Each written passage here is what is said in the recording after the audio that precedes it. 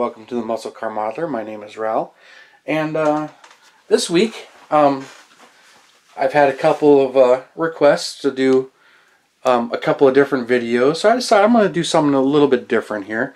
But as you can see, I can't put the 64 GTO away, so it's on my filming bench. But this is actually my workbench. But I'm going to take you for a little tour of a few things. So I'm going to take the camera off of here. And then also, I just want you to know that I really appreciate you guys looking at my videos and your comments, and I really appreciate it. It's a lot of fun for me. I'm very passionate about model cars. You guys know that, and muscle cars.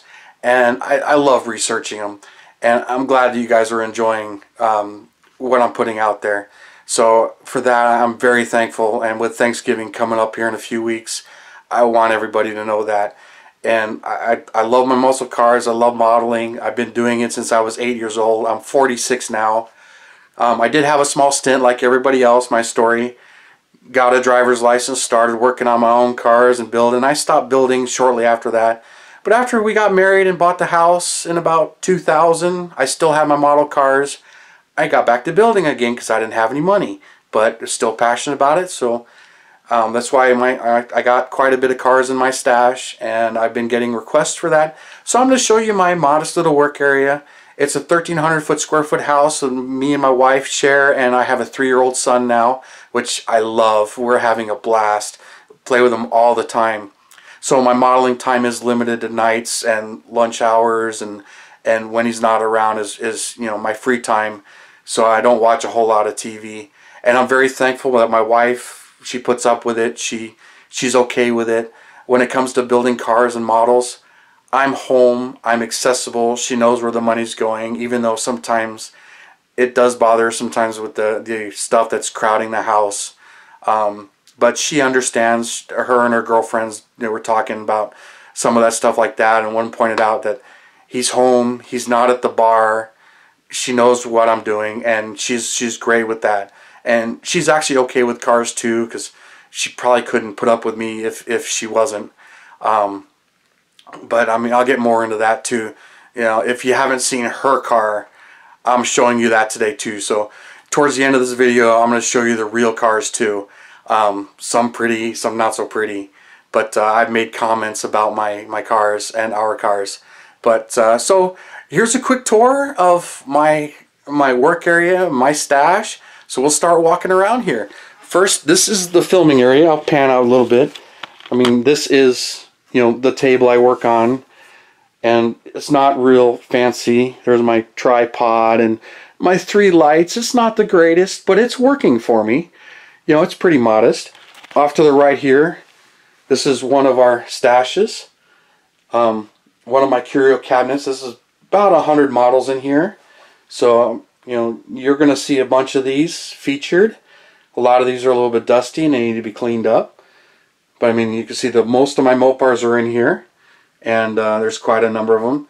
This is my second curio cabinet. It was full. It was in the living room. It holds another 100 cars, and it's empty now, and I'll show you where those cars are. Now, right next to it, this is my cabinet of stock. Of course, you can see the Torino and the AMX. I haven't even taken them out of the boxes yet. My 2 that have been featured, the Baldwin Motions, some of my Masters, and I got my paint over here, and a lot of my paints that I use, and my supplies. And then in these totes down here, those are miscellaneous projects. The bottom 2 totes are full of resin, resin kits. Then I've got some kits right there that I've kind of started and messed with, and then a huge thing of decals. That next tote is actually full of some Thunderbirds. Then that tote is parts kits and miscellaneous parts. And I got a couple of Panteras and one below it. And then the ones I am building are right behind me. These are the ones that I am working on. Some you've seen, some you haven't. There's the Javelin. Here's a 67 Mustang GTA 390 I've been working on. The 68 Mustang Super Cobra Jet, which you only saw the body in my clear coat. It's kind of stalled. These dates here, that's the year I started them. So you'll see 2018, 2018, 2019, and I put notes on them. Here's a 2014 Camaro Z28 I started 2 years ago. It's Plamo's conversion kit. That's pretty far along, but I haven't shown that at all. And here's the Lamborghini Miura that has been stalled and started. I re-clear coated that one, but I mean, you can see I started in 2010. But I'm working on a lot of the kits I stalled. Down here is the same thing. These are all, most of these are kits that I have started and stalled in many different directions. So these are all ones that I just need to get done.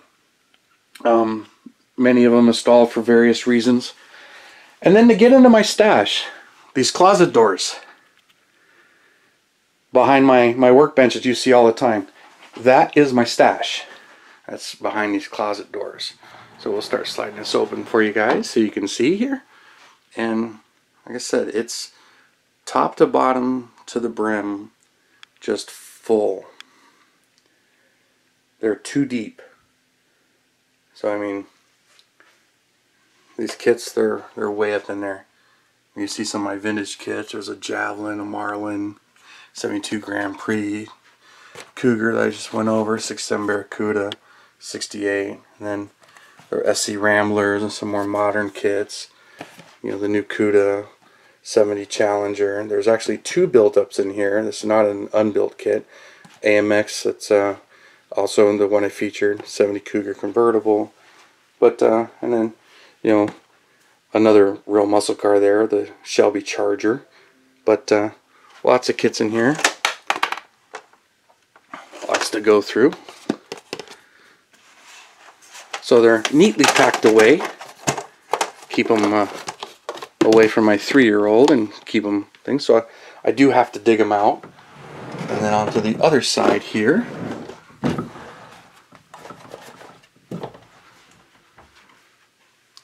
We got a whole lot more. Some of my European ones, some Lamborghinis, but a bunch of the Pontiacs and Buicks and other miscellaneous holes and builds. They're kind of organized, kind of not. Some GTOs, some Thunderbirds and Fords and miscellaneous kits, but I really need to organize them better. But they're jammed in there. There's just a ton of kits in there, so it's overflowing, and I really need to get them stored better. But that's where they're all at. Like I said, I got to dig them all out. Oh, and then on the other side, here's my workbench, work area for when I do my editing and the videos for you. This is my wife and I's computer desk. Not the cleanest, but it's a 1,300 square foot house. And then here's a bunch more of my finished ones. These are all in individual cases. You'll see a good chunk of them, all except these 5 right here. Those actually are not mine. I didn't build those. Those are a friend of mine's dad, who unfortunately he's in a care home now and couldn't keep his models with him. But so I inherited them and I picked my favorite 5. This is mine. And then a couple of Grail kits. You know, a couple of 70 Javelin, 69 Javelin. And that top box is a reproduction box. It's not an original. So it's not a sealed kit in that one. But the other 2 are sealed kits. And my boy, about 1.5 years. Got another photo of him down here. Having a lot of fun with him. His handprint. And then my favorite clock. This is my Mopar 440 Super Commando clock. It is an unstamped pipe hand that I put into a clock. Battery's dead right now. I need to put another battery in it, so it tells you how much I look at it, but I love it. It's an awesome clock. But this is the work area and where I do my editing and all of my videos for you guys. But yeah, there's some more of my finished ones, so a little glimpse there for you guys. And you'll see some that you recognize, and a lot of them I'll go over. But that's my work area. And then now to get into the garage and show you the garage, or the other half of my stash that's hidden in the bedroom. So I'll show you that next, and then we'll get out to the garage. Well, here's a little bonus. I just want to show off my son's room, since I'm trying to raise him to be a car nut. So I got a few Mopars right here. But I got to show you this wall. Check that out. With the help of my brother, him and I hand painted this. And it took us about a month to do it. So this is in my son's room. And I just kind of want to show it off. And not something that I've ever done before. I was good at drawing. So we collaborated and he helped me and we both painted this. So with the help of my brother, this thing came out awesome. Told my wife, it's like, hey, you mind if I do something for my son's room? And she's like, sure. What do you have in mind? It's like, I don't know. And Looney Tunes came to mind and Tiny Toons. So we started drawing these and coloring them, painting them, and then filled in the background. So we took elements of different things that they did in the cartoons. But I just wanted to show you this as a nice little bonus. But it's in my son's room, and it goes really well with everything else. And since he's 3, he got his day bed, so we converted it, and he's super excited about that. But anyway, just wanted to show this off to you guys, and now we'll move on. Well, here we are in my master bedroom, and I'm just showing you the wall above my closet here, where I keep another 96 finished model cars. A few of these I have featured. I'll feature many more of these. But you can see, got a vast collection here. So mostly these are the Chevys, Novas and Chevelles, and then a couple Oldsmobiles, and there's Corvettes and some Tri-Fi Chevys, and a lot of my Fords here, Thunderbirds, and then that whole block is all Shelby Mustangs and Cobras. But yeah, I'll be featuring those, but they're hidden up here, and I got room for more cases above and off to the side here, so I'll be adding to it, but it keeps them out of my son's hands, and they're here where I can see them. So just wanted to show you, here's the rest of my completed stash, and you'll be seeing more of them. And I will continue on with the tour. Next up is the garage. Well, here we are. This is my daily driver. It's a 99 S10 Extreme 4.3 V6, pumping 200 horsepower, and it's a little shy. It's actually, I think, 195 and 250 foot-pounds of torque. This is not really stock. It's fairly stock. It got a MagnaFlow catback exhaust and a MagnaFlow high-flow cat, and then the wheels and disc brakes and a couple little trim options, to spruce it up a little bit. It's a handler. I love the thing, and it's got 250,000 miles, and I bought this thing new, so I've owned it for 20 years now. But this is my daily driver, and then the empty spot over here is my wife and son's daily driver. I'll insert a picture here, but it's a more interesting vehicle too, especially for my wife. It's a 2006 Ram 2500 diesel 4x4. So she strolls around with 5.9 Cummins, making 610 foot-pounds of torque and like 350 horsepower. But that's our daily chariot. But right behind me is our packed garage. Here are the daily beasts, my projects. That is a 71 Plymouth Fury station wagon. It's a sport suburban. It's actually changed a little bit to the grille and hood. It looks more like a 70, but it's a 71, but it's a real sport suburban and a real big block car. It came with a 383. Put a 440 in it. I've had a couple of motors in it. I'm actually in between motors right now because I blew the 440 that's in it. Had a head gasket blow. Block is cracked. But that motor I built a little over 20 years ago. The new motor's off to the side, and right in front there's my extension cord, and then if you see my airbrush compressor sitting on top of the hood. Most of my airbrushing is actually done right here, right on the pavement. You can see the paint drips and whatnot. This is where I normally do my airbrushing, but since I filmed a few, they were done in the backyard with the table and much cleaner appearance. But this is where I do my actual airbrushing most of the time. Just right here in front of the cars, or just outside the garage where I'll close the door and the hose will be outside. But on the wagon there's a pair of 440 source aluminum heads that were on the old motor. They've been refreshed. I don't know if I'm going to use them on the new one. A couple of intakes, Mopar M1 dual plane aluminum, and then an Edelbrock Victor Jr. single plane, and then my dual snorkel air cleaner, and some other stuff, the roller lifters. But it's packed in tight. You see there's you can't walk down the side here, and then in between it and my wife's car, which is a 71 Chevelle, you can't walk between it either. But this is her 71 Chevelle. It's a Malibu. It's not an original Super Sport, but she bought this car in '95. It's really the first car she has bought, and we've had it a long time. We were dating when we bought it. I was with her. But it's a 350, 375 horse, Vortec headed, fast, easy EFI fuel injection, overdrive tranny, 12 bolt rear end. She's built pretty good and a lot of fun to drive, and it's built. I may do some more info on it, but she's had it since '95. That station wagon's actually been in my family since '83, '82. I've owned it since '92. It's my first car. I learned to drive in it, and she's a beast. And the new motor's sitting right here. That's the 512 stroker with a roller cam that's going in the station wagon. It's on hold due to financial responsibilities. So I started building that a couple years ago. But it's pretty far along, but I have to get some other things done, family obligations and bills. Here's a workbench that's in the garage. And then down under here, I've got miscellaneous parts kits.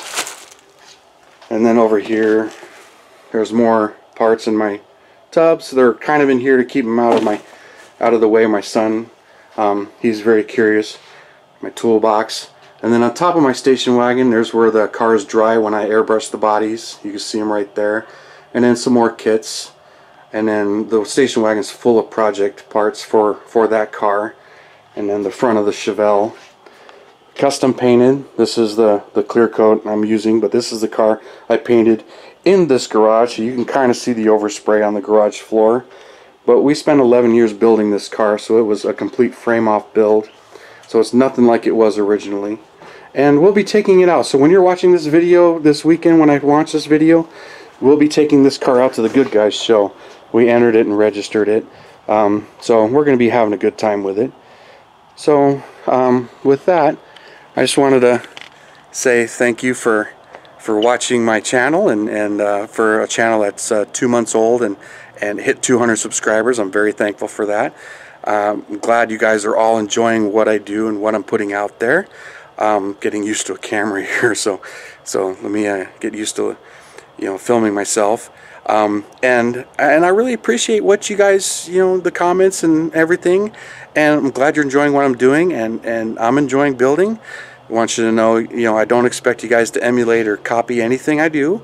I just put it out there so you can see what I'm doing and answer the questions of what I'm doing and what I'm sharing. So if you guys have any questions or comments, I appreciate it. But I appreciate the following and how my videos are being received. So it's a great honor. It's a lot of fun for me. I'm enjoying doing this. I've been building models since I was 8 years old. I'm 46 now. My story is just like many of you guys. When I turned 16, I got my driver's license. I started to play around, with that car right there and cruising and having a good time. And so I stopped building models for a while. But after my wife and I got married in 2000, we bought this house. Didn't have money, but had a lot of time and a lot of space. And I still had my model cars, and I started building again. And I haven't stopped. Some of my builds have gotten a little bit simpler. If you noticed, my latest ones, I don't do a whole lot of wiring. Don't go too crazy on interior detailing. They appear box stock, even though they're really not. I do a lot of mixing and matching, which you're seeing. So I'm just glad you guys are enjoying them. And for me, the most important part of it is just having fun, and I really like how the models look and the stance on the shelves. So that's what I'm highly focusing on, but just having a good time and researching and my subjects, which I love. You guys know that. But again, I just want to thank you, and I hope you enjoyed this tour and see what I'm working with and the house I'm in. It's a little small. It's the space I've got, and it's what I'm using, and I really appreciate you guys tuning in, and I'll talk to you again. You guys have a good time.